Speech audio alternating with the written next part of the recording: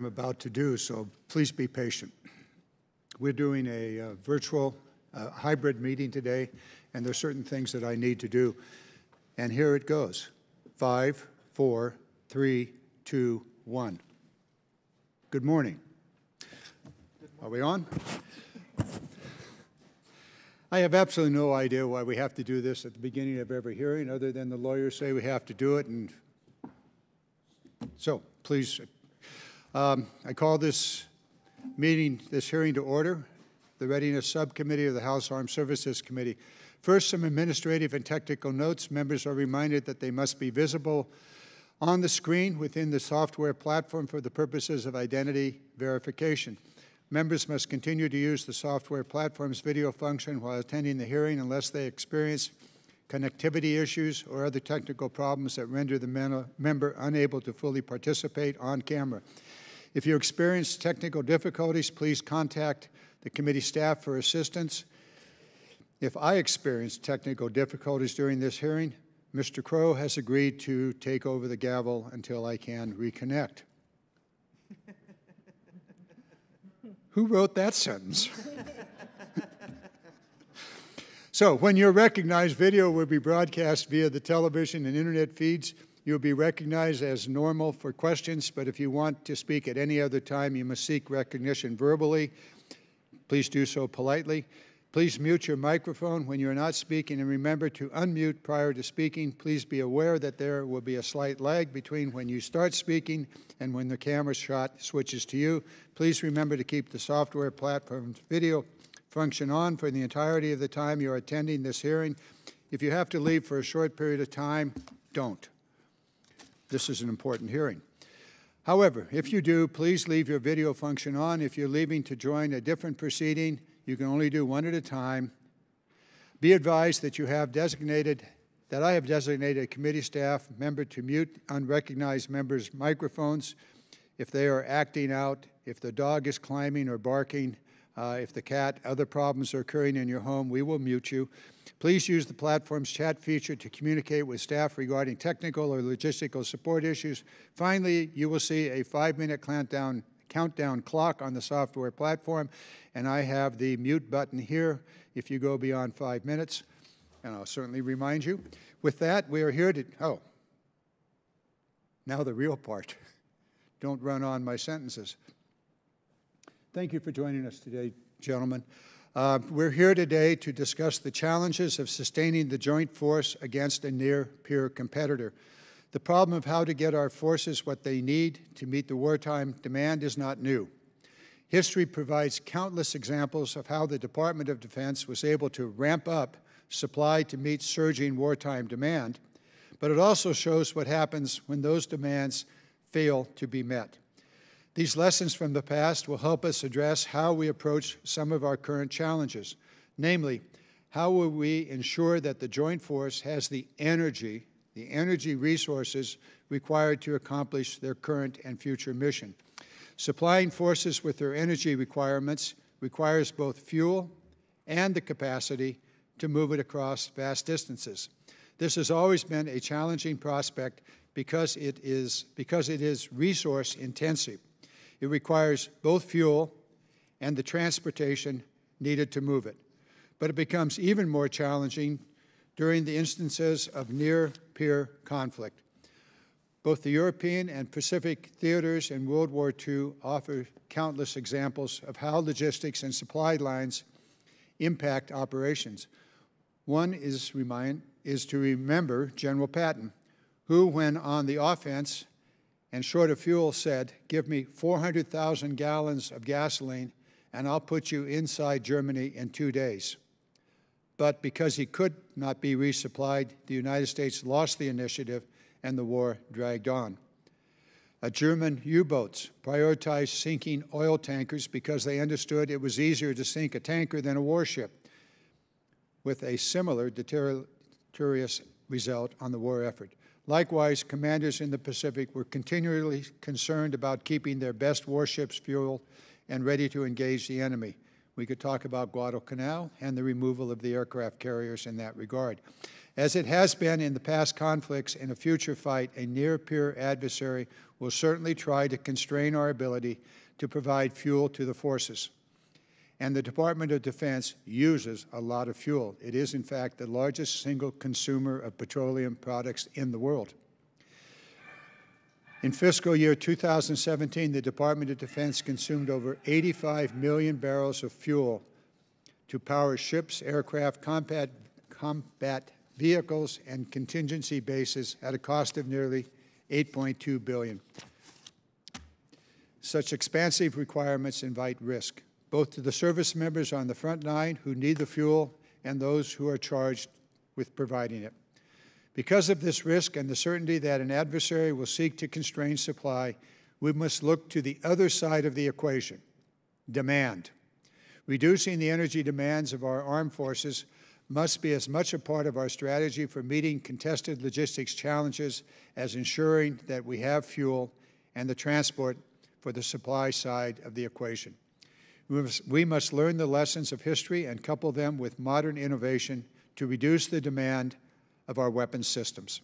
While peacetime demand reduction is often dismissed as unnecessary, environmentally motivated greening of the military, but a reduction of demand is mission critical in a contested fight because decreasing demand increases joint forces lethality.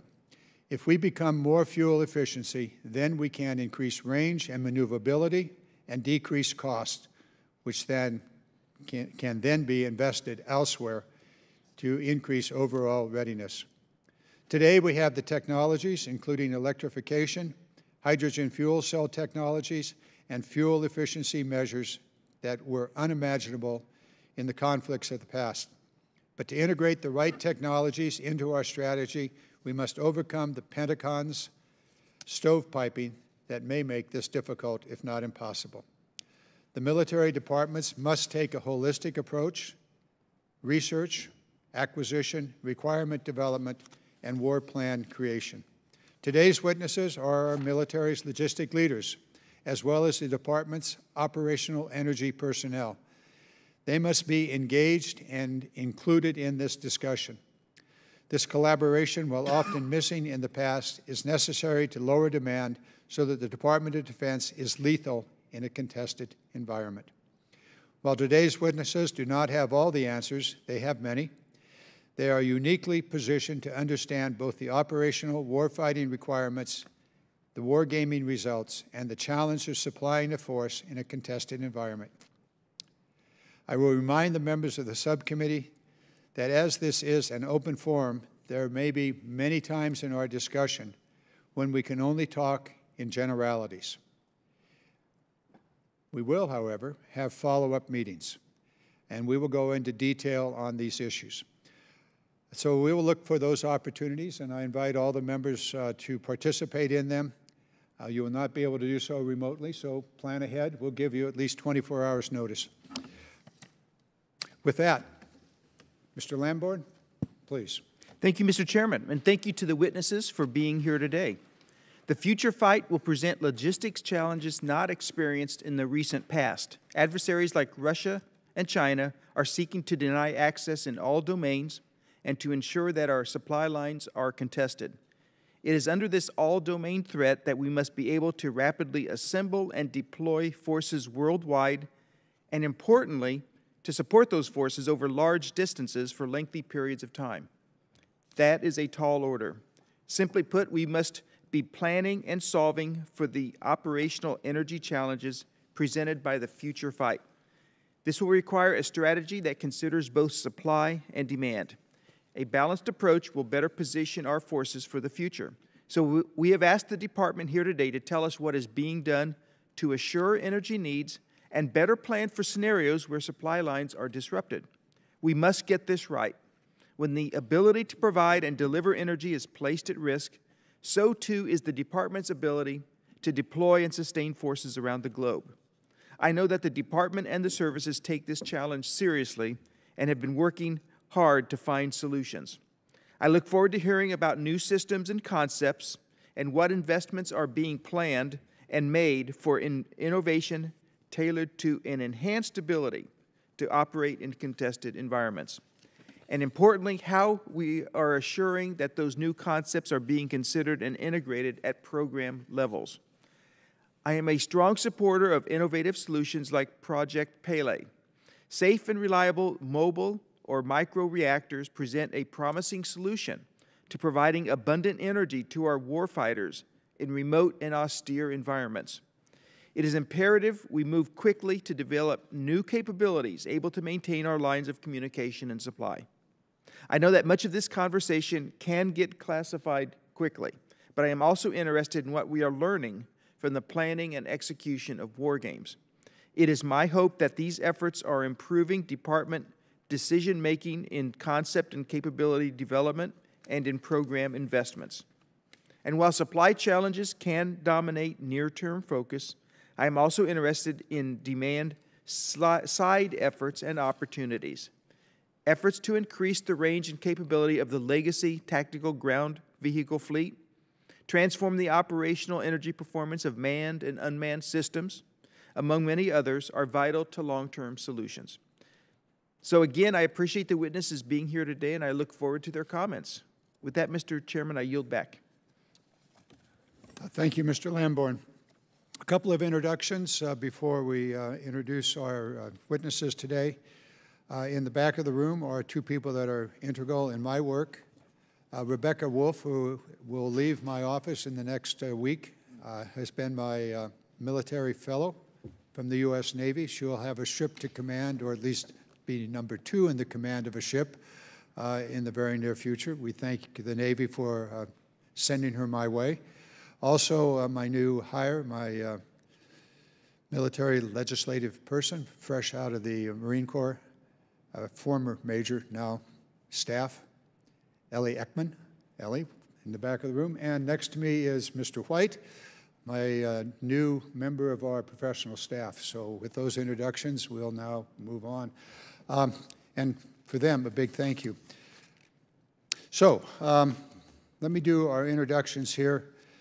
We have from the Joint Staff, Lieutenant General Sam Barrett, Joint Staff Director of Logistics, J4, Lieutenant General Dwayne Gamble, United States Army Deputy Chief of Staff, G4, Vice Admiral Rick Williamson, United States Navy Deputy Chief of Naval Operations for Fleet Readiness and Logistics, N4, Lieutenant General Edward Ted Banta, United States Marine Corps Deputy Commandant Installations and Logistics, and Lieutenant General Warren D. Berry, United States Air Force Deputy Chief of Staff for Logistics, Engineering, and Force Protection, A4. So let's start, General Barrett, if you would. Good morning. Chairman Garamendi, Ranking Member Lamborn, distinguished members of this committee, thanks for the opportunity to appear today to discuss how operational energy can help address logistics challenges. I'm honored to be here with my Service 4 counterparts who'll provide context from their service perspectives. First and foremost, I want to take a minute to express my pride in the men and women of the U.S. Armed Forces, particularly those in the Joint Logistics Enterprise. Whether conducting the largest airlift evacuation in history, supplying and sustaining operations around the world, our logistics professionals are simply the best. But as good as they are, they remain and will remain dependent on the right operational energy architecture to train, move, and sustain military forces across the globe. Operational energy is an important enabler for our warfighting power and one that requires complex integration. In today's contested environment and in future fights, ensuring the availability of operational energy by reducing consumption, increasing resiliency, and leveraging alternative sources is crucial to our nation's success. As the Joint Force prepares for the full range of military operations, we are continually reviewing operational plans to ensure energy considerations are properly integrated. Through exercises and war games, the Joint Staff evaluates risk to force and risk to mission. For example, the Joint Force Energy War Games series and our J4-sponsored advancing globally integrated logistics wargame, which is known as AGILE, bring together warfighters from the services, combatant commands, and our allies and partners to explore the potential seams between organizations. These games also evaluate the strengths, weaknesses, and consequences of alternative approaches to operational energy. Without question, our future success depends on robust and accurate assessments of logistics capabilities. These assessments then inform logistics investments. For example, this past year, the Department's Logistics Functional Capability Board outlined requirements to deliver petroleum to the Joint Force over the shore. Similarly, our Joint Logistics Board established a department-wide working group focused on improving the management, visibility, and delivery of bulk fuel in contested environments.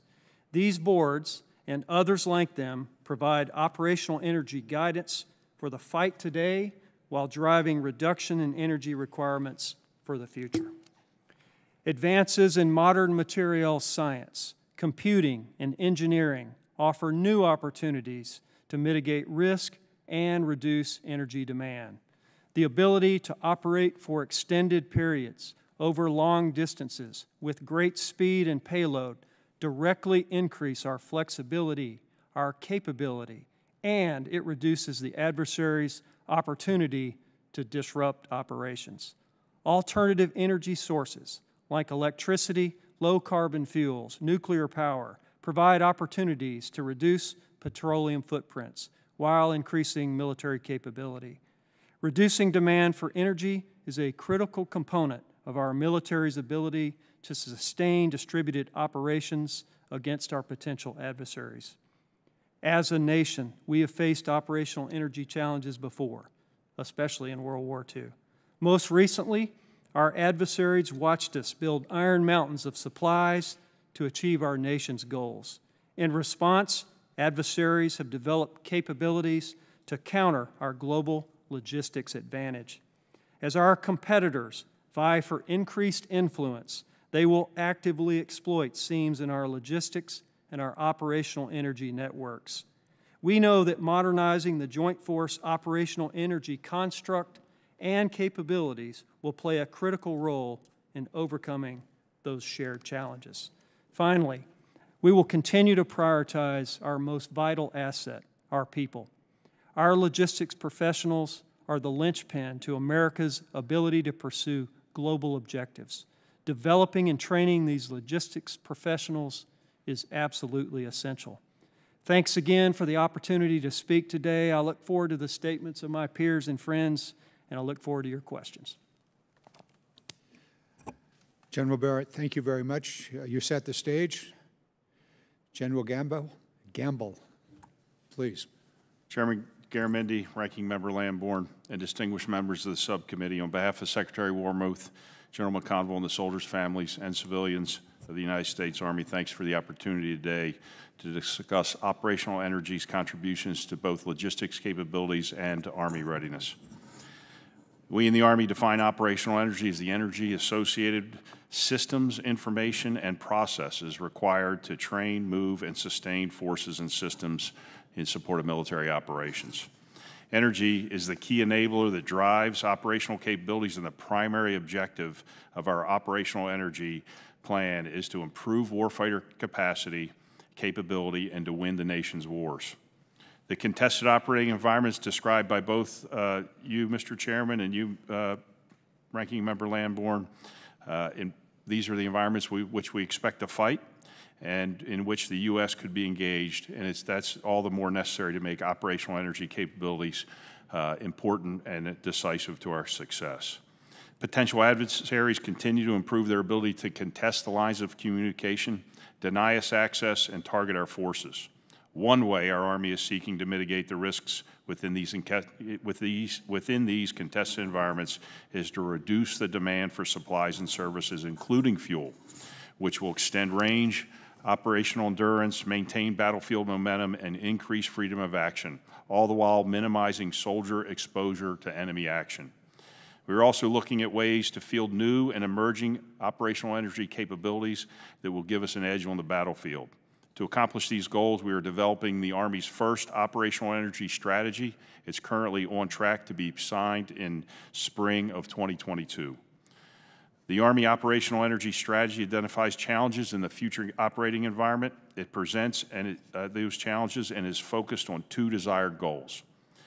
The first goal is to increase warfighter capability by increasing operational endurance, duration, and reach. To accomplish this, we believe we must enable maneuver units to operate autonomously from their lines of communication by decreasing sustainment requirements at the point of need. This has an added benefit of decreasing logistics, signatures, and footprints of soldiers, equipment, and infrastructure. The second goal of our operational energy strategy is to increase energy security and increase energy resilience so that we can accomplish our mission despite disruptions from the enemy, from the weather, and the terrain. This will be accomplished through capability development of systems at scale that can be utilized multiple sources of energy, including alternative energies, and have the capability to store, manage, and control required energy and to distribute that energy to soldiers, systems, ground and aerial platforms, as well as to mission command nodes tied to microgrids. In addition to our operational energy strategy, our Army is finalizing our Army climate strategy, which will provide a roadmap for the Army to mitigate and adapt to climate change. I've personally participated in incorporating logistics and energy resilience into that climate strategy, so I know firsthand how well logistics capabilities are embedded in our efforts to combat climate change. In closing, I would like to emphasize that the Army absolutely recognizes the tie between operational energy and our logistics capabilities required in a contested environment. As part of our responsibility to provide foundational logistics capabilities to the Joint Force, the Army is working diligently to make sure our strategies produce tangible, actionable improvements in the operational energy and to yield decisive capabilities in contested environments worldwide. Thank you once more for the opportunity to present this testimony and for your continued support of the soldiers, civilians, and families of the United States Army. Thank you very much, General. We now turn to Admiral Williamson. Chairman Garamendi, Ranking Member Lambert, and distinguished members of the House Armed Service Committee on Readiness. Thank you for the opportunity to provide this subcommittee a Navy perspective on how Navy's operational energy efforts are addressing logistic challenges. The naval logistics enterprise reached its peak in World War II and sustained that stance through the Cold War. In subsequent decades, our logistics posture changed to peacetime efficiency. The logistics enterprise has performed well over the years, sustaining our warfighters. For the first time in over 3 decades, both the 2018 National Defense and the Tri-Service Maritime strategies clearly and firmly orient the national security environment towards strategic competition. This environment comprises long-term global competition across multiple domains, spans the global industrial base and operational battle space, and requires technological, operational, and strategic solutions within significant unpredictable and uncertainty. However, these achievements took place in the context of a permissive maritime environment against non-peer adversaries. The cost-efficient hub-and-spoke model works well. Just-in-time delivery is sufficient for a fleet that is not widely dispersed or dynamically maneuvering under persistent multi-domain attack. Hub-and-spoke is effective in peacetime operations, but once we shift to Phase 2 operations, it's not sustainable. In 2019, the Secretary of the Navy set operational energy priorities for the Department to address gaps in alignment of energy supply and demand in strategic competition. Those include extending operational reach of current and future weapon systems through more effective use of energy, reducing energy consumption and external energy logistics requirements to forward deployed strike groups, and increasing the effective use, conversion, storage, and distribution of operational energy. The CNO follows SECNAV's operational energy goals with Navy-specific objectives that target energy and acquisition, optimizing energy use, energy supply chain, and supply and demand management.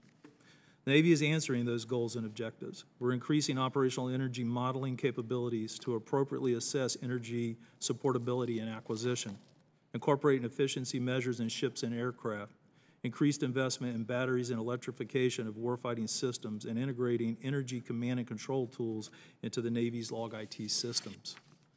The Navy is actively shifting the logistics paradigm from a pull to a push system, moving away from the just-in-time logistics of hub-and-spoke design to a concept with distributed nodes. The Navy uses the 5-vector model of maritime sustainment: refuel, revive, rearm, repair, and resupply. Aligning to these vectors, our naval logistics enterprise will develop new, divest of legacy, and improve existing capabilities to include those that deliver operational energy to the warfighter. We will continue to apply analytic rigor to our logistics problems, including condition-based maintenance, supply chain, and industrial base, to enable expeditionary operations per distributed maritime operations and expeditionary advanced base operations. We will continue to work to provide the operational energy and logistics capabilities our naval forces need. I look forward to answering your questions. Thank you, sir.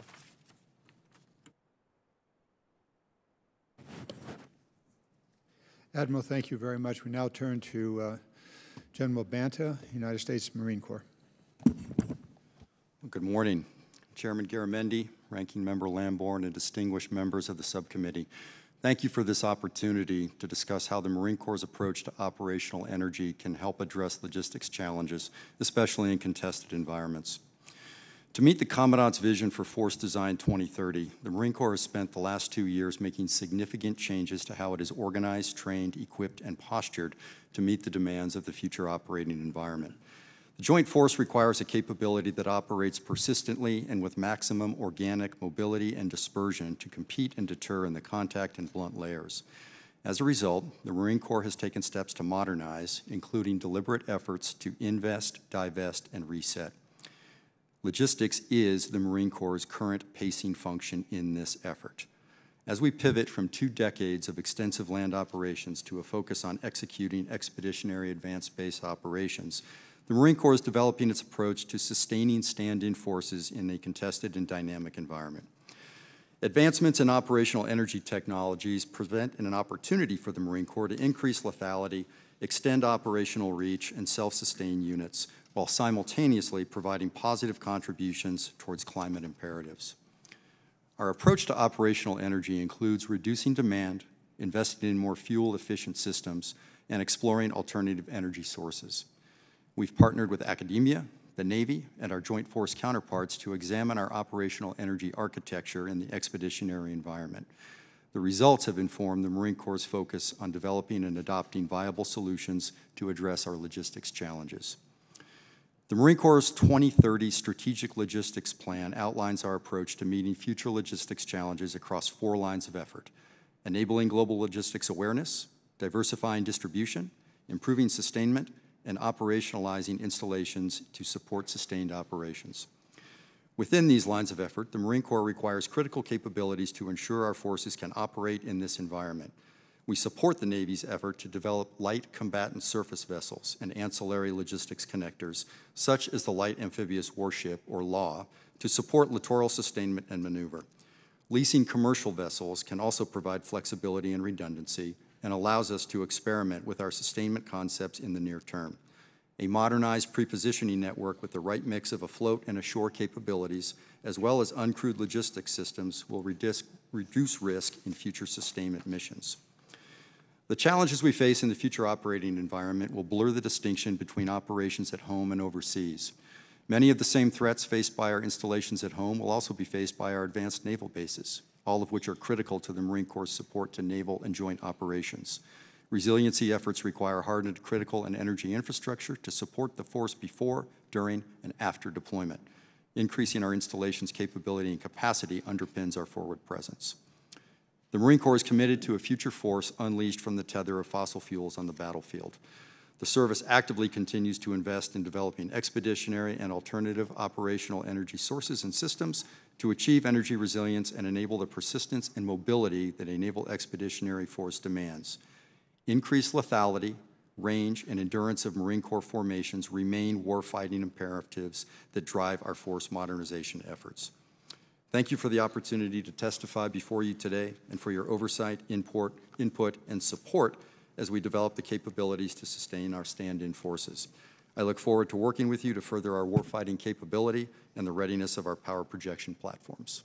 Thank you. Thank you very much, General. We now turn to the United States Air Force. General Barry. Thank you. Good morning, Chairman Garamendi, Ranking Member Lambourne, and the distinguished members of the subcommittee. Thank you as well for the opportunity to appear before you today to discuss operational energy and its nexus to logistics opportunities and challenges in a contested environment. Air power is critical to the success of modern military operations in the Joint Force, and our basing and logistics enterprise is the foundation that generates Air Force combat power, from air superiority to long-range strike. Our pacing adversaries have watched our operations over the last 2 decades and have developed ways to attempt to blunt or take away America's air power advantage. In the event of conflict, we expect our air bases and logistics supply chains will be subject to determined multi-domain attack. Our adversaries' kinetic air and missile capabilities drive us to be prepared to rapidly disperse and maneuver our air forces, commonly referred to as Agile Combat Employment, or ACE. In the face of kinetic threats, ACE allows us to generate combat power from potentially vulnerable forward bases. Of course, we also know that such maneuver greatly complicates the logistical challenges, particularly in the realm of operational energy. And while we are still experimenting with concepts that allow us to deliver and sustain persistent logistics and persistent mission generation while under attack, we also know that this is inherently a solvable problem. Operational energy remains a key ingredient to achieving that persistent mission generation. Operational energy is a critical enabler to our global mission, as aviation fuel and energy to power aircraft comprised over 82% of the $4.6 billion Air Force energy bill in 2020. While the Air Force relies on the Joint Force and the Defense Logistics Agency to sustain our energy and fuel supply lines, we are constantly seeking solutions to improve operational energy efficiency, especially given these logistical challenges.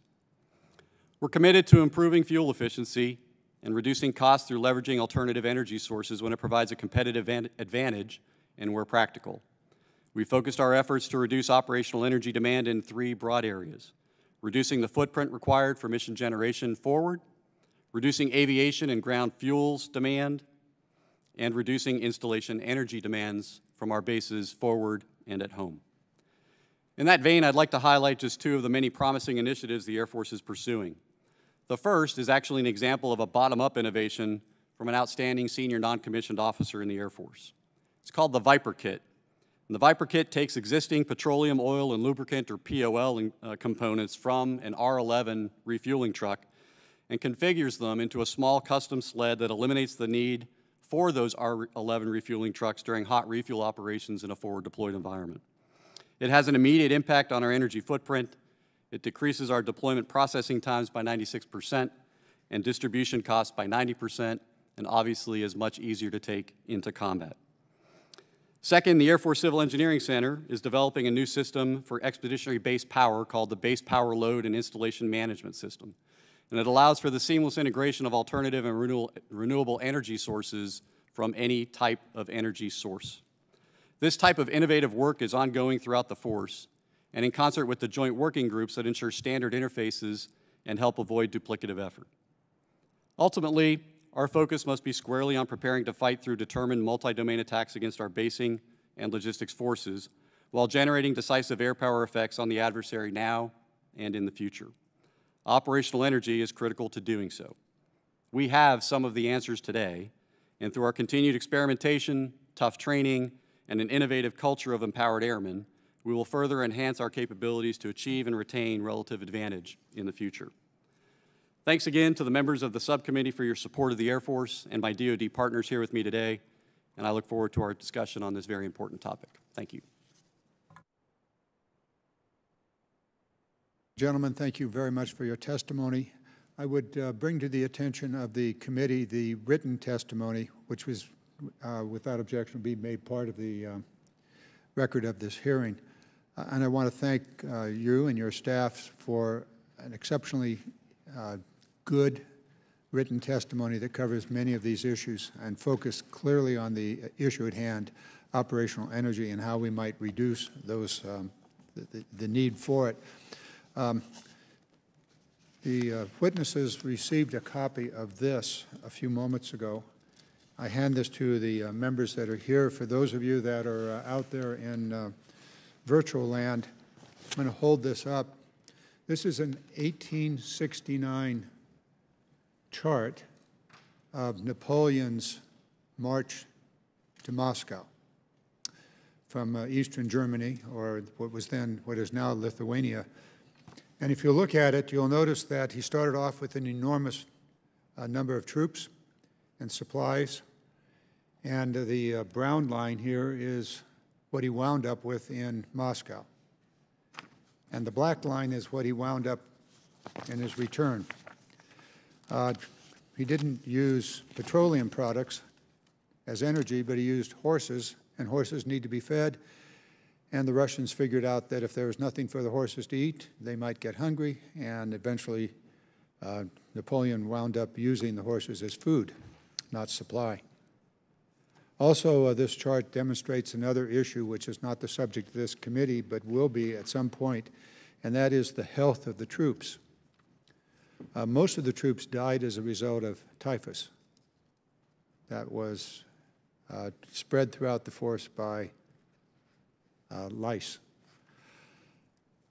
And along the way, this is a demonstration of one of the world's great generals and what he failed to deal with. And yes, I would like to put that in the record also, and for the edification of all of us, that we need to pay attention. Even the world's great generals missed a couple of things along the way. He thought he could supply his troops on the way to Moscow. The Russians had a different idea. They burned the fields, burned the houses, and the troops were hungry. So I bring this to our attention to drive home the point that this is exceedingly important, that we pay attention. In this case, to the energy. The other logistical issues will be, have been, and will continue to be subject matter of this committee in future hearings.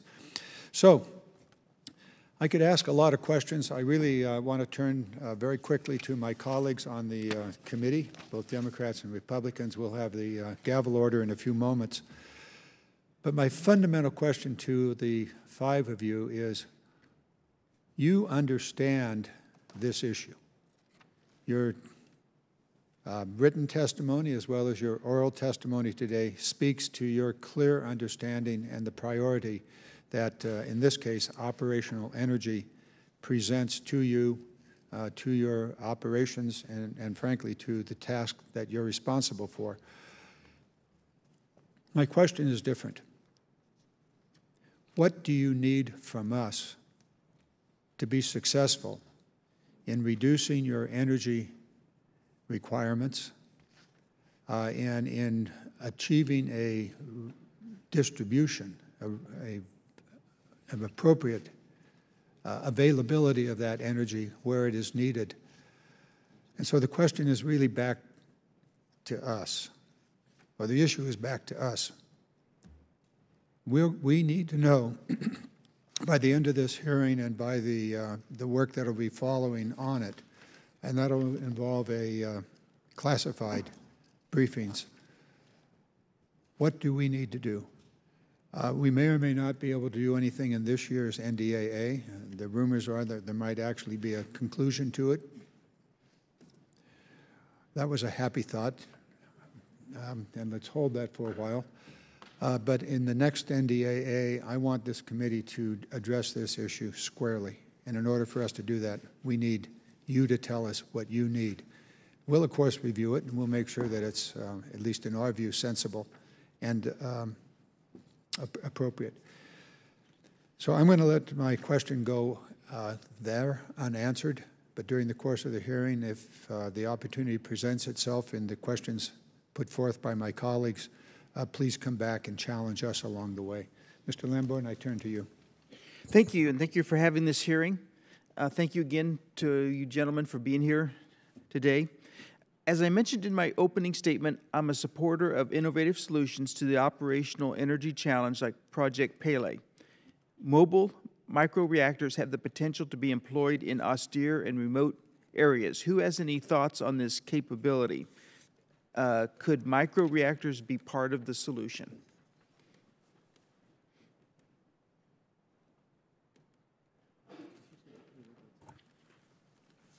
Ranking Member Lamborn, Dwayne Gamble, U.S. Army, I'll jump on that.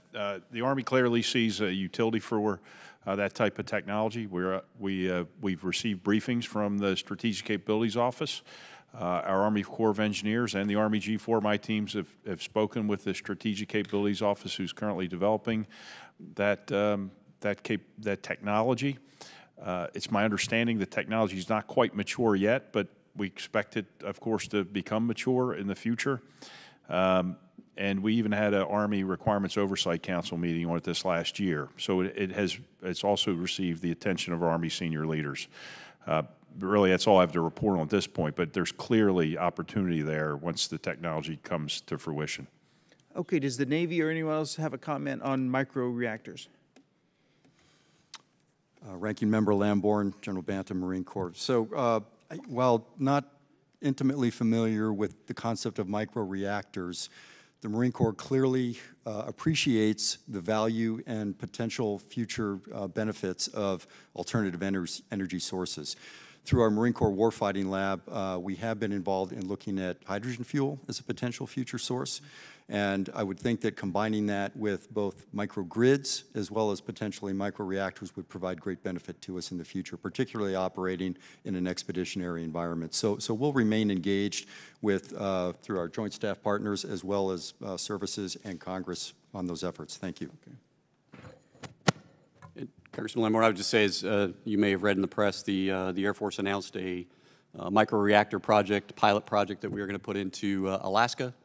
We expect that to be in the FY 2027 realm, that we would do it as a power purchasing agreement where we would basically buy that power, but it's a way to get us some redundancy and resiliency in the power demand at that installation, and we look forward to what that pilot project might tell us. Yes, sir. Echo a lot of what my fellow members spoke to. Anything that allows us the freedom of maneuver, we're obviously very interested in.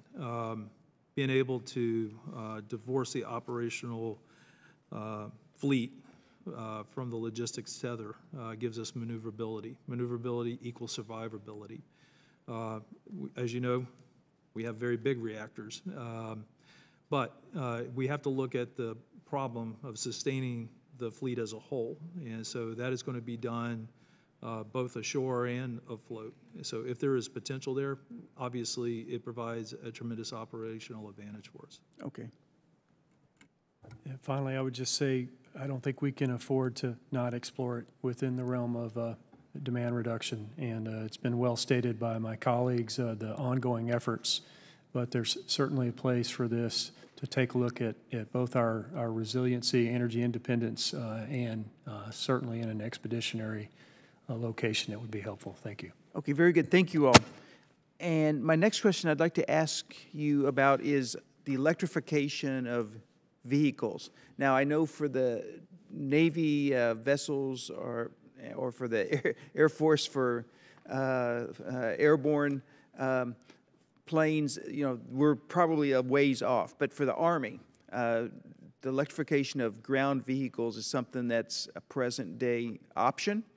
And I know in your written statement, General Gamble, you did talk about the progress being made in the advantages of electric vehicles. I know that there are also disadvantages. You have to have a reliable electric source, and in theater that may or may not be available.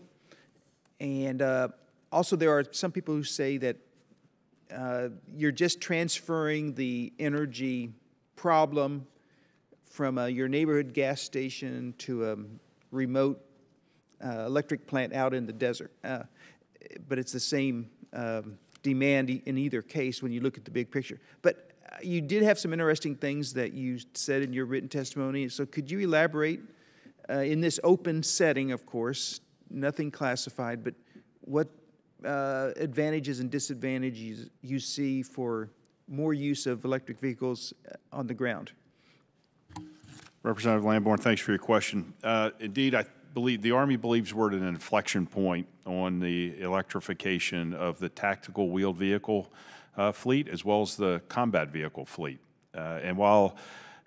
Because of commercial industry and the technologies that have emerged, as well as to the Department of Defense and some work done there as well. But really, it's about the inflection point really stems from our commercial industry and available technology. We believe the technology is scalable as well to at least our tactical wheel vehicle fleet. We see that the challenges you described, full electrification for our complex weapon systems at the forward edge of the battlefield is a goal that we don't believe that currently our technology will support that. Having said that, in FY22, we'll continue to prototype one of our Bradley fighting vehicles to be fully electric. For our JLTV, Joint Light Tactical Vehicles, and our Humvee fleet, our high mobility multi-purpose wheel vehicles, in FY22 we'll test hybrid electric Humvees and JLTVs as well. So while we're doing testing and prototyping of hybrid electric, full electric remains our stretch goal. Our strategy, and I believe I touched on it in my written testimony, is really kind of a three-part strategy.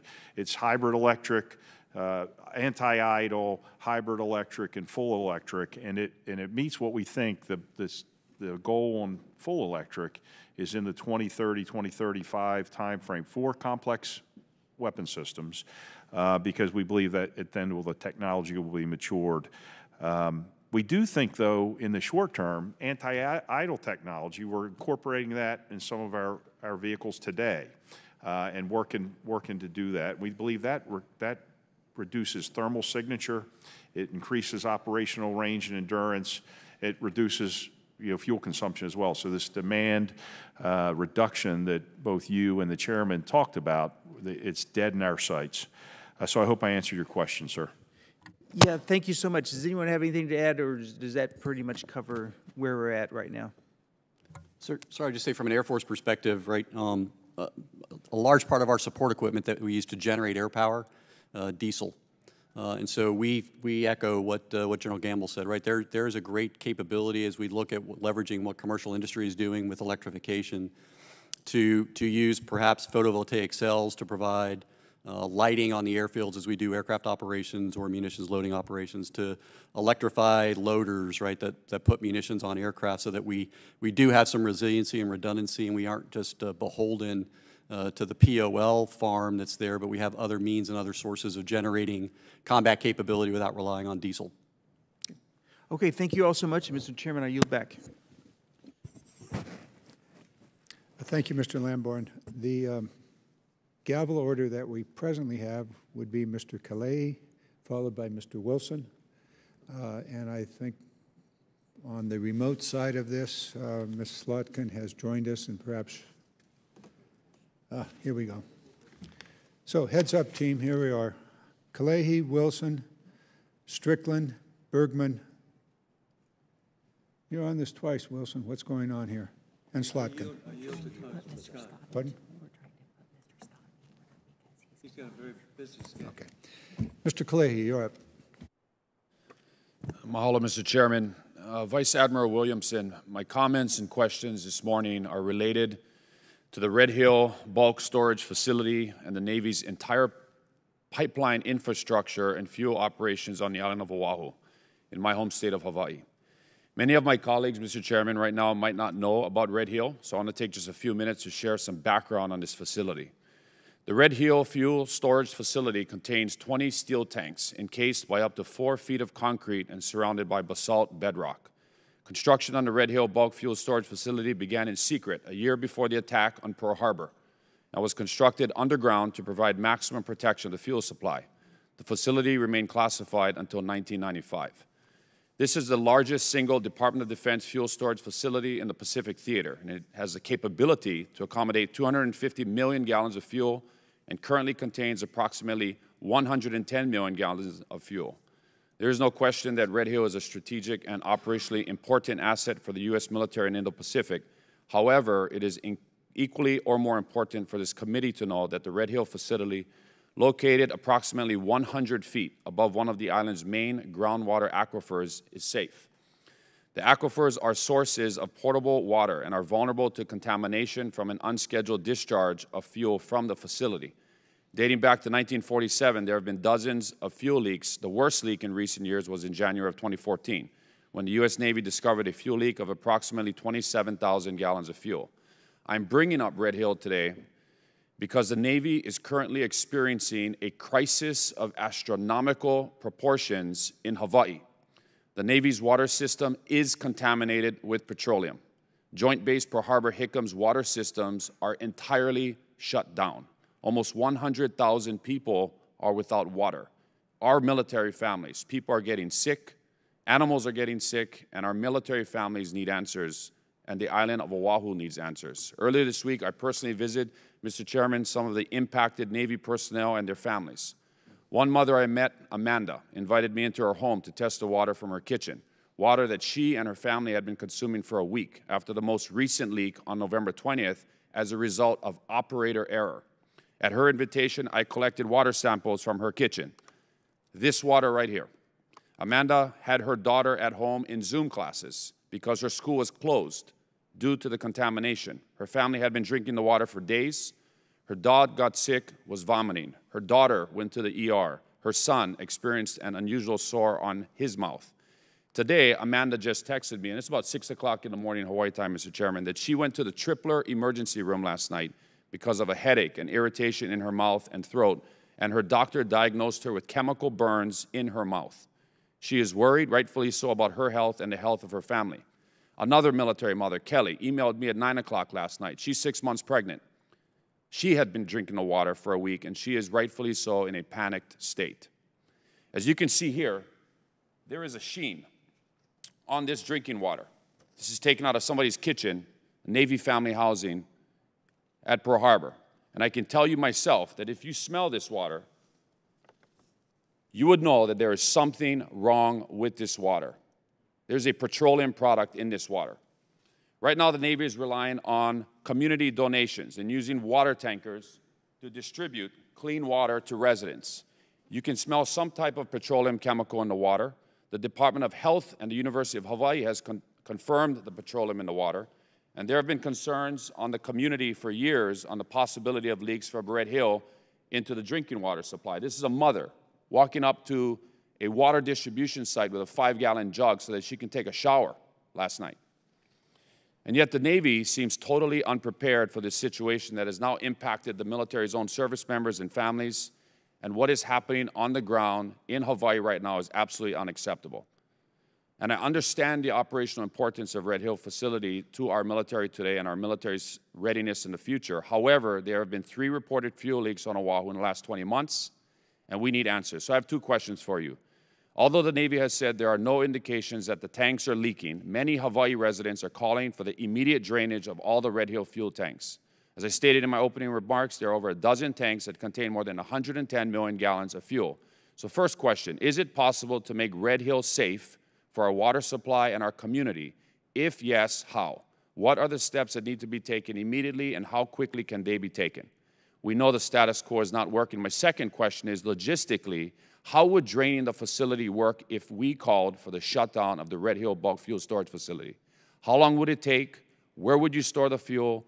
And at what draining the Red Hill fuel tanks would mean for the United States military? And I know I've run out of time, so I yield back, Mr. Chairman. Mr. Kalehi, you have whatever time is necessary. Well, we think we know where this question is going to go. Admiral Williamson. Yes, sir.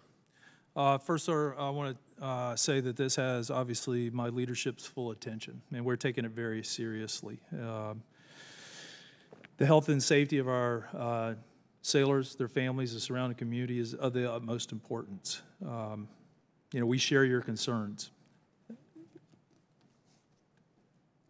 We are committed to find the facts, get the root causes, and make the appropriate corrections to anything that we discover. You have our commitment to be completely transparent with the local government, the local people, our sailors, our families, and with this committee.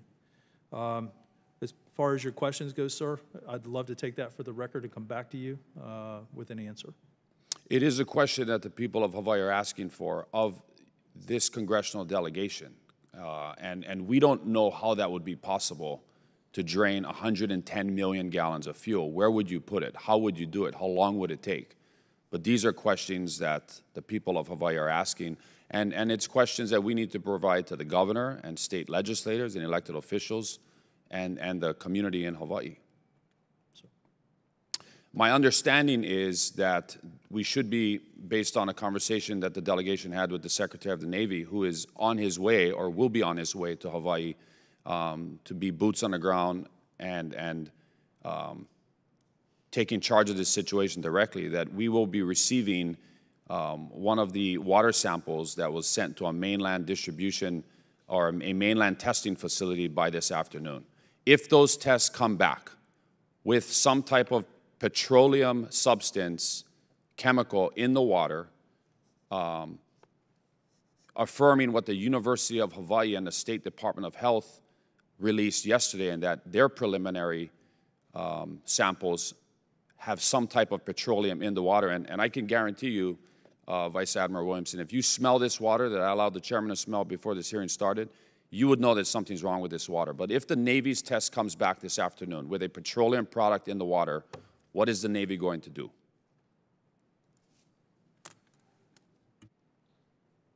Sir, be completely transparent with the way forward. I'd have to come back to you with that. Well, I hope the Navy is taking the next 5 to 6 hours to prepare for that if those tests come back. And I can't emphasize it enough. You know, this is a crisis that we have not seen in Hawaii. You know, Hawaii has a strong military community, but this is something that is affecting the lives of our service members, their families, the public, the community. Red Hill provides about 25%, or the Halava shaft and the aquifer underneath the Red Hill fuel tanks. Halava, Waiava, and Red Hill provide about 25% of the entire groundwater aquifer source for the island of Oahu, which has about 1 million residents. It is, we cannot have this water source contaminated by petroleum fuel from the Red Hill tanks, and it's something that we really need to take seriously. Thank you, Mr. Chairman. Mr. Clay, thank you for bringing this to the attention of the committee. This issue is this committee's issue. It's one of the infrastructure pieces that we're responsible for, and we will be following up. Admiral Williamson, if you would respond by early afternoon to the questions that Mr. Clay has put forth. There appears to be a serious ongoing public health issue. And the probability is that the U.S. military, Navy, Red Hill facility is responsible. So if you'll have your people get back to this committee, and we'll disseminate the information to all the committee members, and certainly Mr. Clay, you'll be the first to hear whatever information there is available. The issue also, and that's your follow-up question, which is directly to the point of this hearing. We're talking about operational energy issues. These storage facilities are specifically for operational energy, both on the base or bases in the Pacific, as well as the equipment that would be using the petroleum products. So your second question goes to the heart of our concerns specifically today, and that is how can we reduce the need for operational energy and thereby reduce the potential problems, such as you brought to this committee, as well as the operational problems that would occur. So we'll continue on that. I think the point of this hearing will bring more clarity to your second point. And as we go through the second round of questions, you may want to come back if you've not been satisfied. A modification in the order here, Mr. Wilson. I understand you are going to stand aside, and Mr. Scott is going to take the next question. Yes. Thank you, Mr. Chairman. And I'd like to thank Mr. Wilson. I have a 12 o'clock as well that's also important. Gentlemen, General Warren, you mentioned diesel, and diesel is not refined to the same standard in every country. And my question for you is, virtually every operation that we have requires diesel, whether it be for a generator or whether it be for an engine. How are you taking into account the different standards of refining of diesel throughout the various areas of operation? Thanks, Congressman Scott. One of the things that we do as we scan the horizon of the locations that we would be most likely using for contingency operations, we send teams out to do site surveys. And they look at everything from operational locations in terms of ramp space, in terms of facilities, but we also look at fuel.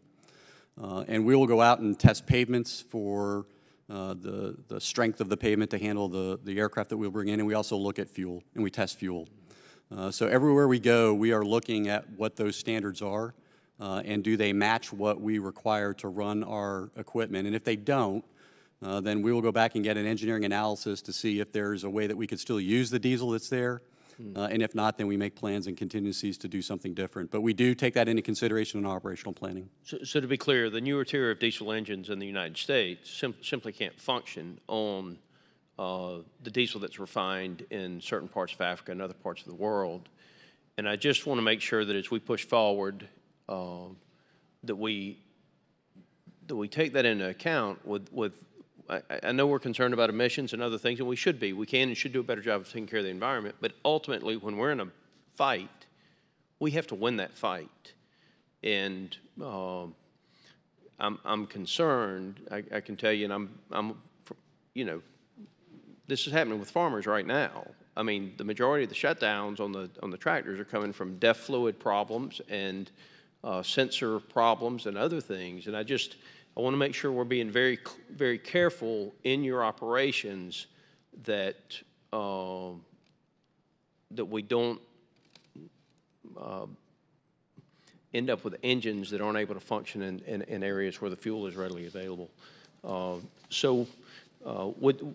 One last question, General Barrett. In your testimony, you state that the days of hand-waving, is your terminology, logistics, risk, and limitations in a wargaming exercise are over, and our future success in contested environment depends on robust logistics capabilities. What are the most important insights and lessons learned from the Joint Force Energy War Games, and what concerns you the most? First of all, Congressman Scott, thanks for that question. Very much appreciated, and a good question. Let me start by saying that I do believe we've had a very strong focus on fuel distribution in the war games that we've executed over the last year. I think a significant increase in visibility to look at that. And you're right, there are no easy solutions. That's one thing that we've taken away. But let me just summarize 3 hard-hitting strategic observations that we've pulled from the war games and exercises that we've seen. First and foremost, we have to get better with decisively being able to see ourselves globally. I would tell you that any operational energy problem that we face today, tomorrow, or in the future is a global problem. It's a global ecosystem that we have to look at. So we have to be able to see ourselves going forward. One of the action items that we're taking out of recent war games and exercises to advance that proposition is we have tasked the development of an end-to-end energy operating picture. Common operating picture was called a COP. We're going to take a first look at that in December, and we're encouraged. It's something that we're going to have to do across many things, fuel and munitions. But that is strategic observation and lesson learned, number 1, and one action point to get after it. Number 2, from our war games and exercises, it is apparent that we have a persistent shortage of intra-theater distribution assets. So if we look at the Pacific Theater, and I would dare say it's not limited to the Pacific, but that is a significant focus. We are getting after that problem set. I can talk more about how we're doing it given more time later on, but I will tell you that we define that problem set in terms of the last tactical 1,000 miles because the theater is so big. But we have got to look at solution sets for intra-theater distribution going forward. One tangible example that we're getting after is you are likely familiar with the Vice Chairman's emphasis on the Joint Requirements and Oversight Committee, and we have worked very hard within that to charter a look at multiple capable distribution platforms. So we can take all of the services and what they bring to the fight and look across that and find joint solutions so that we can close that gap. And then finally, I would tell you that it is obvious from our war games that the importance of allies and partners and industry, it jumps off the page at us on what we need to do forward. So we've conducted numerous engagements with our allies and partners. They possess unique capabilities to help us diversify our energy needs in the Pacific Theater and other places around the globe. Thank you for the question. Thank you, gentlemen. Gentlemen, thank you all. Thank you, Mr. Scott. You've raised an important issue here. We're going to follow up on the diesel issue that you raised and the quality of the fuel. And we'll want to write that into some of our report here and get feedback. Thank you for the question. A little bit of housekeeping here. Mr. Kalehi presented photography and also some information. I'm not sure that we can take your water and put it into the record, but all of the rest of it will be put into the record without unanimous consent. We'll do that. Very good. We now have Mr. Bergman. You're up.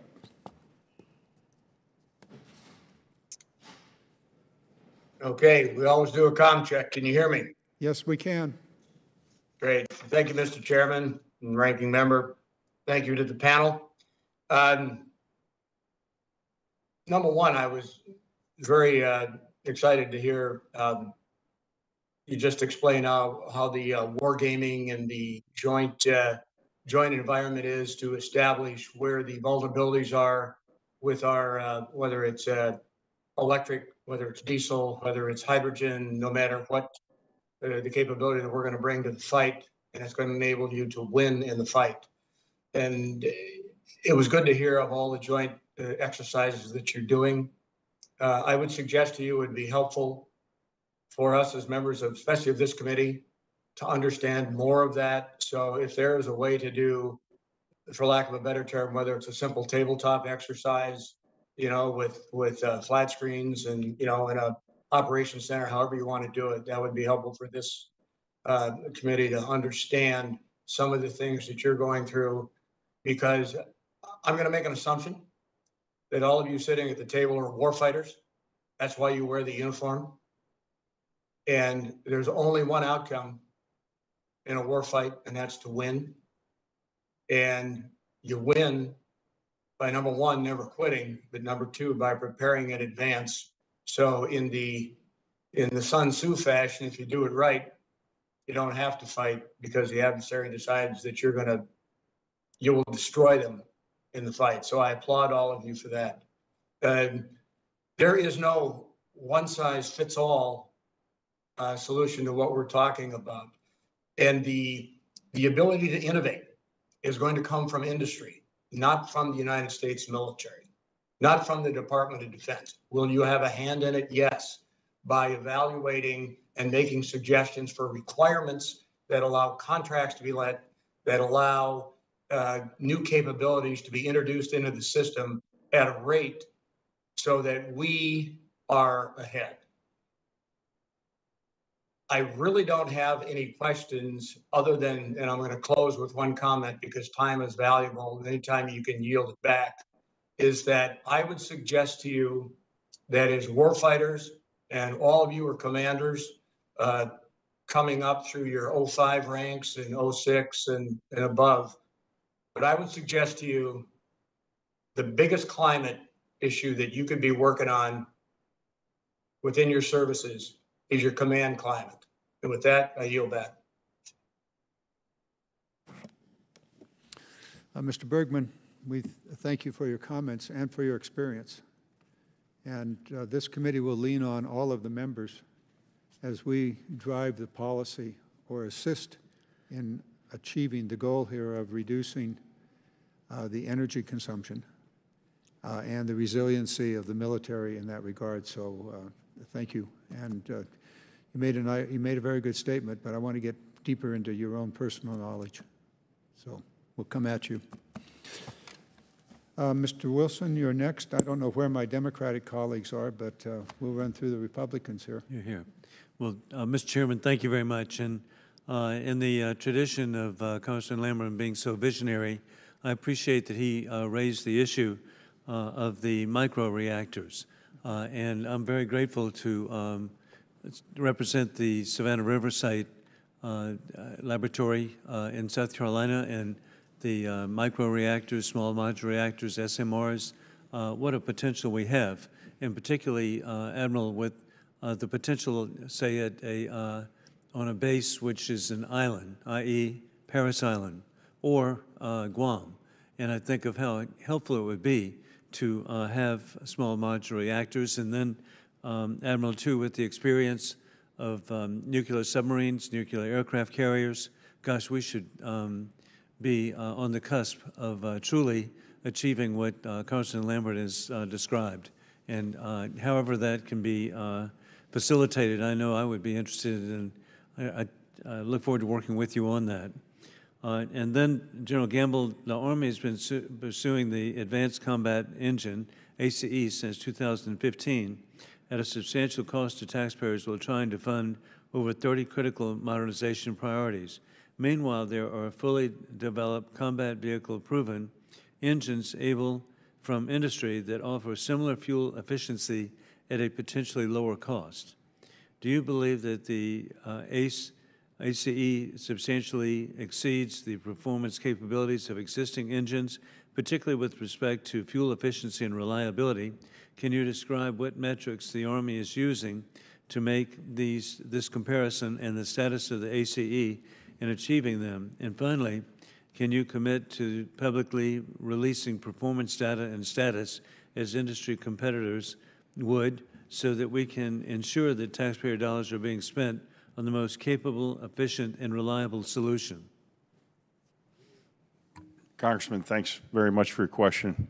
I regret to inform you I'm unprepared to answer. If I may take it for the record, I assure you we'll have a thorough answer, including your last point, sir. Over.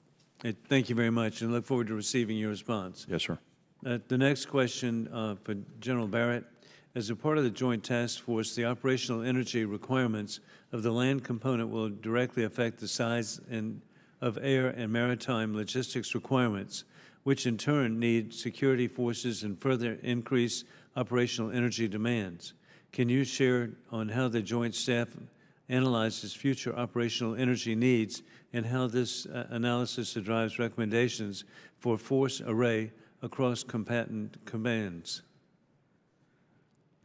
Congressman, thanks for the question, and yes, I can share some thoughts on that. First, I would say I'd like to make the point that we don't fight as services, we fight as a joint force. And so all of us here are committed to understanding what are the joint requirements to win our nation's wars and to contribute to integrated deterrence going forward. With that specific question on operational energy, what I'd like to pose to you is that we certainly rely on our combatant commanders, in particular their theater posture plans, as we look to the future with exercises of the joint force and what the energy requirement is. We rely on them in their posture plans to forecast for the future. And then a very important organization that I know you know well is the Defense Logistics Agency. And so the Defense Logistics Agency has an important responsibility to take those theater posture plans and develop global petroleum distribution plans that help us define what those requirements would be, not only today, but as we look to the future. That next plan, we're anticipating out in the spring of 2022, which will help us look forward to the next year. But I would go further in to tell you that as we look to changing operational constructs in the future, you're familiar with the joint warfighting construct and where we perhaps go with that.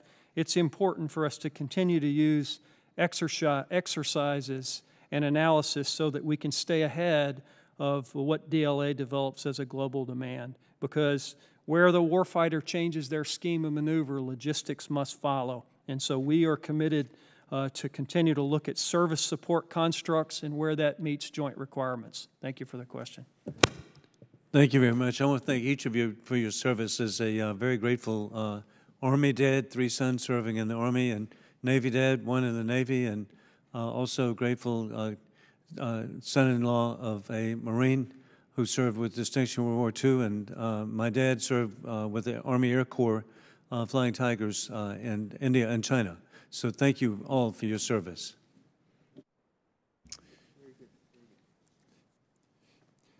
Thank you, Mr. Wilson. What about the Space Force? What member of your family is in the Space Force? Well, hey, I was with the Commander General Redmond last week at the Clemson victory over Yukon.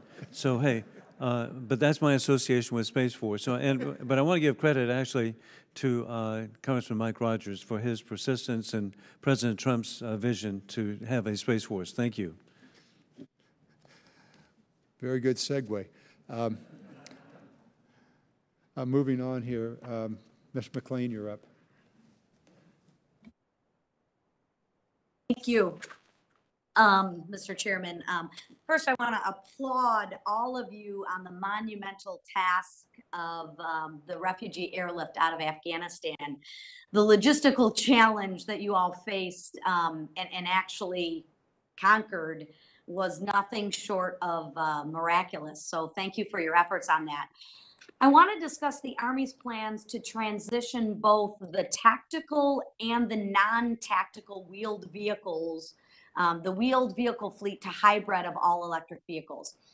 While I completely agree with the department's conclusion that the logistics of providing fuel to our vehicles in areas of operation is daunting, clearly, I'm concerned that the technology to provide the power, whether it be battery or recharging capabilities, may be too far in the future to consider a major transition in our vehicle fleet on the short term. Lieutenant General Gamble, what is the Army's approach and really timeline for that transition? Congresswoman, thanks for your question. I do agree with your assertion that maybe some of the technologies are out of reach in the near term, and our electrification strategy reflects that. The Tactical and Combat Vehicle Electrification Initial Capabilities document was developed. It was a pathway to aim for full electrification, first into our light and medium tactical vehicles by 2035 and the heavy tactical wheel vehicle fleet after 2036. And some of that's full electrification. The timelines that are in our strategy or in our initial capabilities document reflect what you said, that full electrification at the forward edge of the battlefield may not be technologically achievable given the requirements for combat operations at this point. But left of that, we're looking, as I tried to articulate earlier, left of that, infusion of start-stop technology, anti-idle technology, which is mature, and hybridization, which we think is near maturity, both in combat vehicles and our light tactical wheeled vehicles. We think that is achievable between now and 2030. And then, ma'am, you hit on something that we also, I think, well, I know the Army sees it the same way. The electrification of our non-tactical vehicles in our garrisons and our installations provides us opportunities to look at ways we can inform the force and to innovate, quite frankly, as highlighted by other members of this distinguished committee. The innovation coming from the innovation that comes from our national industrial base, not our organic industrial base, but our broader national industrial base, which includes our commercial partners. So using non-tactical wheeled vehicles and understanding the use of them, understanding that technology, building trust in our soldiers, the civilians, and our leaders in our non-tactical wheeled vehicle fleet, and the infrastructure that goes along with that non-tactical wheeled vehicle fleet in garrisons will help us transition and fully understand not only the technology but the challenges associated with incorporating it into our combat vehicles. And so in a nutshell, we do have a three-phased approach that reflects your assertion that some of the technology is slightly out of reach at this point in time. So we're starting with anti-idle, moving to hybrid electric with an aim to full electric.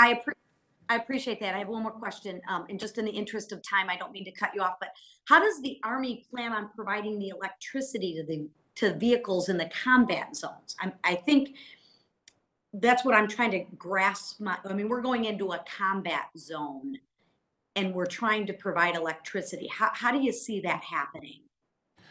So, ma'am, you've described a daunting challenge. I don't mean to be glib, so please forgive me, but we don't envision mobile charging stations like our Army installations have. But hybrid electric is within our reach. Other fuel technologies, as highlighted by some of the other distinguished members of the committee, hydrogen, fuel cells may provide us an opportunity to electrify vehicles on the move. But the first, we're thinking big and starting small. We do think, though, that our first purpose-built all-electric vehicle we'll prototype in FY22 an electric light reconnaissance vehicle. So while it's very small, there is room, we believe, in current technology for very small, full electrification today. And we are working through those challenges as you described. Thank you, sir. We have to start somewhere, right? Yes, ma'am. Think big, start small. Thank you, Mr. Chairman. I yield back. Thank you, Ms. McLean. A good series of questions and good answers directed at the Army. I'm going to take to each one of you, the services, to answer the same question. Start small, what's your next step? And what is your vision beyond that next step? Let's start with the, I'm going to start with the Navy and the Marine Corps.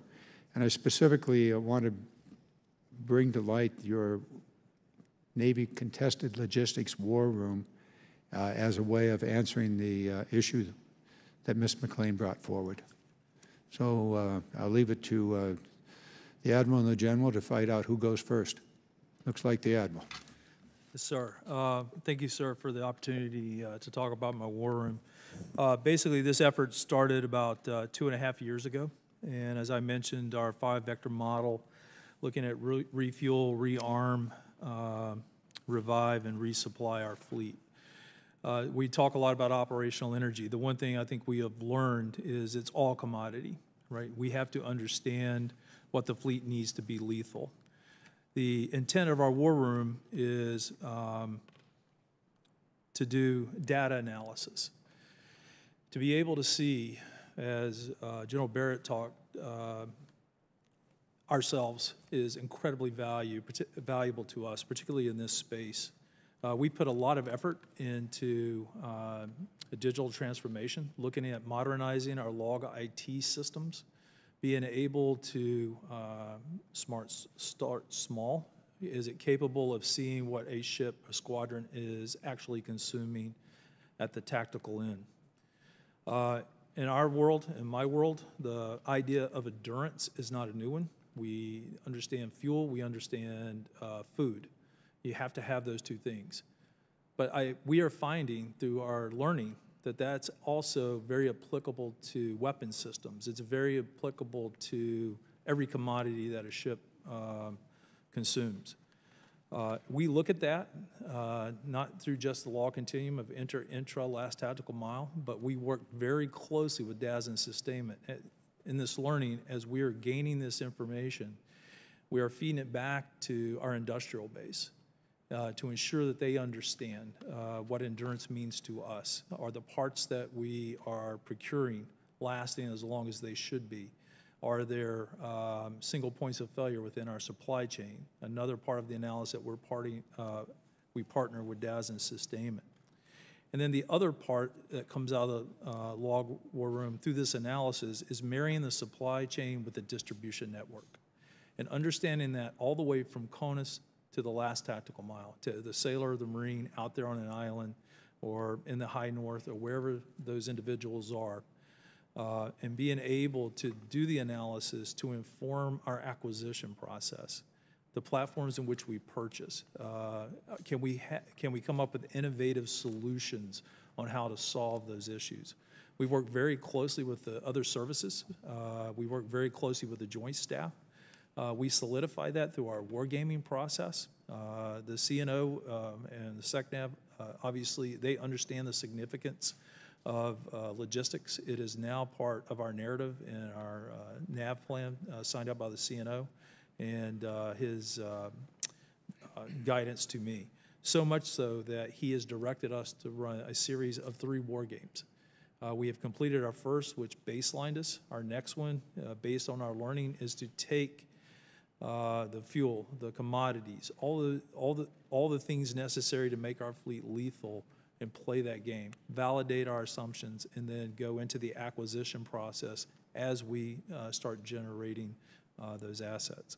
And then the other part of it that General Barrett mentioned is also the allies and partners and having robust conversations with them. And what are their supply chain capabilities and what is their logistics system and how do we fit into theirs and how they fit into ours. And I'd offer General Banta his comments. Mr. Chairman, thank you very much for the opportunity to comment, and Admiral Williamson for those lead-in comments. So the Marine Corps, first off, has been very fortunate to benefit and work hand in glove with the Navy through their war room. We have liaison officers on the Navy staff and our Marine Corps Warfighting Lab, as well as our folks down in our Expeditionary Energy Office are closely tied in with those efforts. So I agree with everything that has been said thus far, particularly if we're talking about electrification and of future vehicle fleets, and especially in a tactical environment. That would be very much of a long-term goal. I think hybrid electric is much more of a near-term goal. And before that, it's how do we reduce the demand on fuel through being more efficient with our existing platforms. And we've made some successes there with software upgrades to our MTVR fleet, our medium tactical vehicle fleet, that yield 10 to 15% efficiency in current fuel sources. And as we think about future vehicles, we will clearly be very interested in being able to look at hybrid electric technology as it becomes more available. I think this also underscores the importance of improving our distribution, which we talk about in our Marine Corps 2030 Strategic Logistics Plan and Strategy. Critical to that as we think in terms of sustaining our stand-in forces in a distributed environment are the ability to get fuel where it needs to be. So as we work with the Navy and with the Joint Force on littoral connectors, particularly the light amphibious warship, which I mentioned earlier, and the opportunity potentially through leased or contract vessels that we would be able to experiment on improving the distribution of fuel into our endpoint of use. Obviously with the goal of reducing consumption in the long term, but in the near term, we will still probably have a degree of reliance there. And we're happy to talk with the committee members more on an in-depth level of our efforts with respect to demand reduction, should there be an interest to do so. So thank you for the opportunity to comment, Mr. Chairman.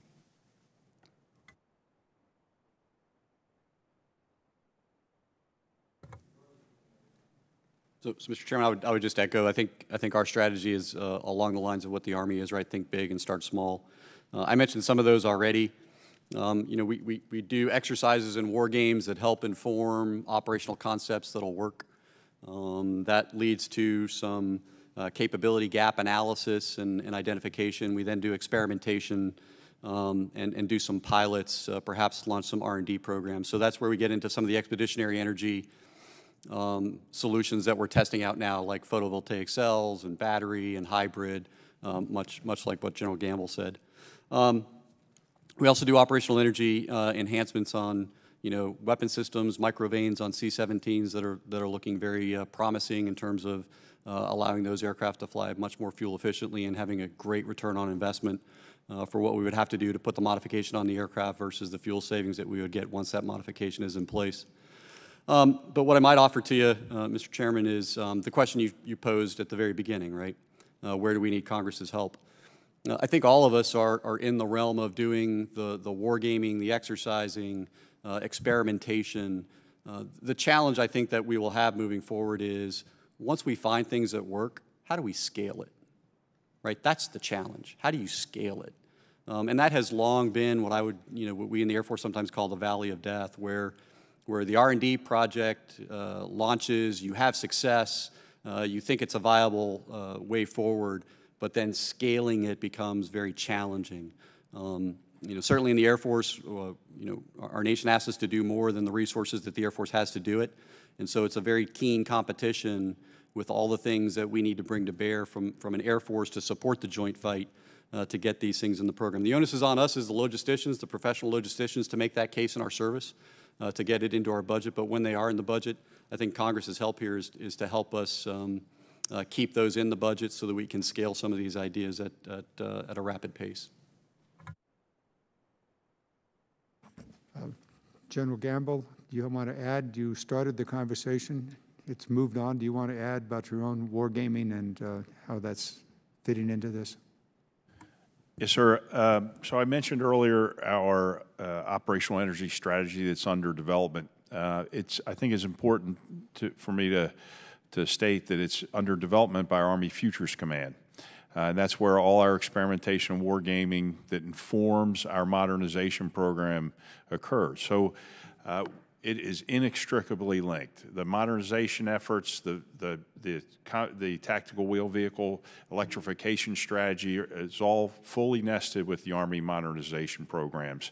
And so the Project Convergence 21, I was just there this last month at White Sands Missile Range, where operational energy was front and center in our Army modernization efforts. So on display were microgrids, leader-follower technology on some of our cargo vehicles that while it doesn't reduce energy consumption, it reduces the overall number of vehicles required to deliver the same goods. So while it's not platform-centric, it's formation-centric with more distribution with less vehicles, which overall is a reduction of demand. So that's the only thing I'd like to close at least this last question with, is that in the Army we're inextricably linked. Our modernization programs, the visions associated with that, all the experimentation that feeds that, operational energy is inherently a part of that. I'm going to come back after our Mr. Clahy. You're next, if you'd like to follow up questions. Sure, thank you, Mr. Chairman. I'd like to go back to Red Hill and Vice Admiral Williamson. I know that you don't have all the answers concerning Red Hill and the SECNAV, and Admiral Knott and others in Hawaii and Commander of Pac Fleet is directly addressing this situation. But maybe you can talk to the bulk fuel storage in the Pacific. We talked about the subterranean tanks at Red Hill, and right now there's about 110 million gallons there. It has the capability, if all 20 tanks were filled at 12.5 million gallons each, you could have about 250 million gallons of fuel in Hawaii. We know that there's smaller but bulk fuel storage facilities in the Pacific. But has the Navy looked at, or the Pentagon looked at, how much fuel we would need in the Pacific to execute the Pacific Deterrence Initiative or to posture our forces in the Pacific? Because that's something that I think the people of Hawaii don't understand or would like answers to. And maybe that's something that is in your wheelhouse to address. Yes, sir. As I mentioned... If I might just interrupt a moment. Please take this in a general point, and we'll come back in a classified hearing. We're getting into some serious stuff here. Admiral, if you'll in a general way, answer the question. Yes, sir, and thank you. Sir, in very general terms, obviously, the Navy is responsible for the Joint Force fuel requirements to the high water mark. The analysis that I spoke about earlier through our games and our learning, understanding the impacts of operational energy. Having the data and being able to see ourselves allows us to do better nodal analysis. And from a theater posture perspective, where best to position those stores. So I'll absolutely come back with you. We get classified very quickly talking about this, but I'd be more than happy to get on your calendar and come back and give you a much more detailed answer than that. When we're referring to the subject of energy on this committee, there are other military bases throughout the nation that have bulk fuel storage, whether they're above ground or subterranean, that have had leaks and issues. The Pacific Northwest is one example, and we have addressed that issue in that particular case. Has the Navy looked at, or will the Navy look at, if you needed a certain amount of fuel in the Pacific, in Hawaii, you know what we have now in terms of the underground tanks. How could we do something differently that would preserve the fuel that we need for our national defense and readiness, but also protect the environment, protect the community and the aquifer that right now doesn't seem to be happening? Yes, sir. Obviously, like I said before, the safety of the community, the people, where that's is paramount to us. Without getting into the classified level, sir, I would love to be able to come back to you and talk and discuss that with you. We do look at that on a very regular basis, and I'd be more than happy to come back and provide you with that detail. Two things that the delegation conveyed to the SECNAV is that there is considerable resources spent at Red Hill, but often it's because the delegation is bringing those resources through the budget. We would really like to see in the next budget the Navy, the Pentagon prioritize Red Hill, whether it's secondary containment, moving the facility, addressing the issue in its budget when it submits it to the Congress. That shows how serious the Navy is in taking this issue seriously. And just on a final note, you talk about how the Navy is serious about addressing this. In just recent community meetings over the last few days, when families and military families have spoken about their concerns about what they've had to endure and deal with in terms of their health and sickness, responses by senior Navy leaders in Hawaii have really brushed off their concerns and said that they're continuing to drink the water and that they don't feel that there may be an issue. They're still continuing to use or shower with the water. And that just doesn't convey a sense of seriousness in the situation. And I would highly suggest that our senior Navy leaders in Hawaii and military representatives show that empathy and compassion to the people of our Hawaii and the military residents in Hawaii when these concerns are being brought to them. Yes, sir. Thank you, Mr. Chairman. I yield back. Thank you, Mr. Kalehi. A couple of things. I know you're going to be leaving in a moment, and we're going to be terminating the committee in just a few moments also. A couple of things. There are technologies available that are able to cleanse water, and it may very well be that there's evidence of an ongoing contamination, either small, consistent, or episodic, but contamination. It may very well be in the next budget or the next NDAA, we may want to put in place for the water systems themselves a technique to cleanse the water. They do exist. The other piece of this is, as we've gone through this hearing, I keep coming back to the recent work of Congress, 2/3 of which is done. The remaining, well, half is done. The remaining issues are the NDAA, pertinent to what we're talking about here today, and the Build Back Better legislation together with the infrastructure legislation. Those two pieces of legislation have a very, very significant amount of money to deal with water systems and contaminated. On the NDAA side of it, there is language in the current version, at least the House version of the NDAA, dealing with the cleanup of past contamination. And that's an ongoing issue. And so we'll circle back not only in the conference committee on those issues. The passage of the infrastructure bill does have money for communities to put in advanced water systems. And so all of these things may come together. Also, a couple of thoughts from the chairman here is that the military is moving out on these issues of reducing dependency on petroleum products.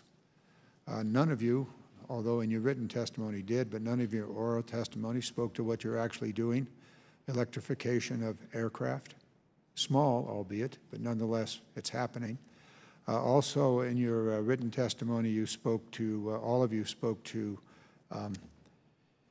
using your research to improve the efficiency of the systems that currently consume petroleum products. And I want to compliment you on that. It has been noticed. Also, in the current NDA, in the House version of the NDAA and in setting up in past versions of the NDAA, is moving to the non-tactical vehicle fleet. Running around on all of your bases are a whole bunch of internal combustion engine vehicles. It is the intent, at least this chairman of this committee, if I can persuade others to go along, is that the second largest fleet of electric vehicles will be the U.S. military fleet of the non-tactical vehicles that are operating on all of your bases. You will be second behind the post office. So the other piece of this is that you don't need to invent this. It's happening. Also in the infrastructure bill is a vast amount of money for the electrification grid. I draw your attention to that. I see all of you nodding. You're familiar with it. There will be new techniques, new technologies, and new ways of providing a grid that can sustain a charging system. All of that is happening.